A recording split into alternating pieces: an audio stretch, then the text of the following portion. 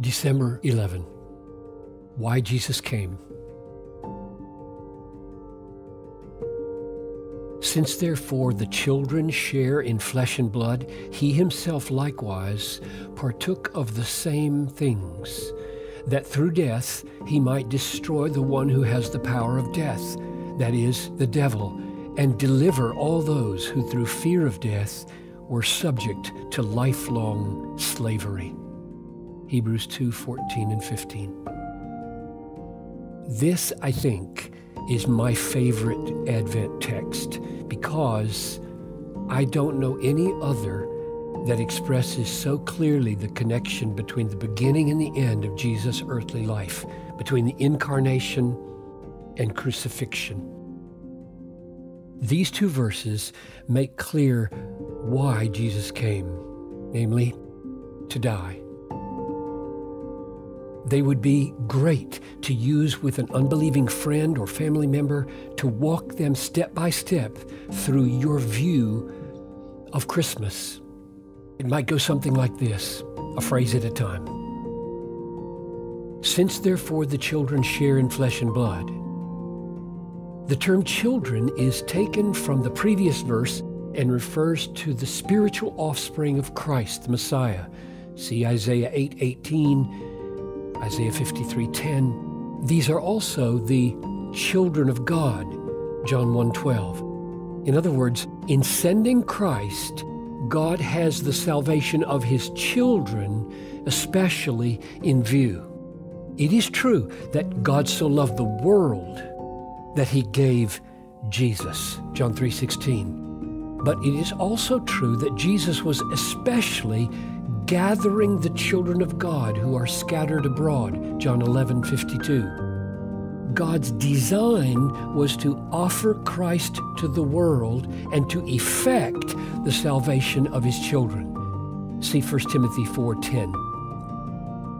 You may experience adoption by receiving Christ, John 1:12.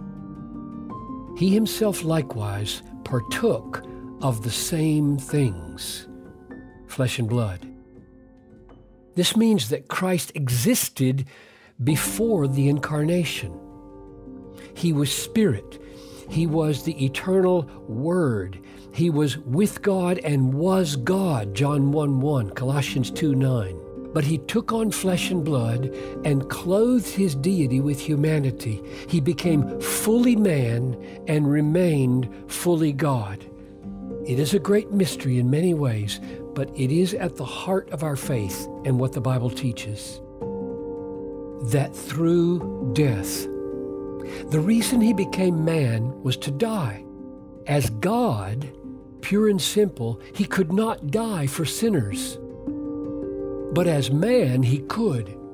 His aim was to die, therefore he had to be born human. He was born to die. Good Friday is the purpose of Christmas. This is what most people today need to hear about the meaning of Christmas. That he might destroy the one who has the power of death, that is the devil. In dying, Christ de-fanged the devil. How? By covering all our sin. This means that Satan has no legitimate grounds to accuse us before God. Who shall bring any charge against God's elect? It is God who justifies. Romans 8:33. On what grounds does he justify? Through the blood of Jesus, Romans 5:9. Satan's ultimate weapon against us is our own sin. If the death of Jesus takes it away, the chief weapon of the devil, the one mortal weapon that he has, is taken out of his hand. He cannot make a case for our death penalty because the judge has acquitted us by the death of his Son. And deliver all those who through fear of death were subject to lifelong slavery. So, we are free from the fear of death. God has justified us. Satan cannot overturn that decree, And God means for our ultimate safety to have an immediate effect on our lives. He means for the happy ending to take away the slavery and fear of the now. If we do not need to fear our last and greatest enemy, death, then we do not need to fear anything. We can be free, free for joy, free for others. What a great Christmas present from God to us and from us to the world.